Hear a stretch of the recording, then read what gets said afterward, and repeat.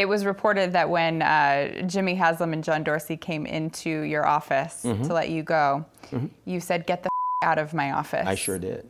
Okay. Yeah, because I just didn't believe that the reasoning that was behind it, that the team had quit, I wasn't buying that.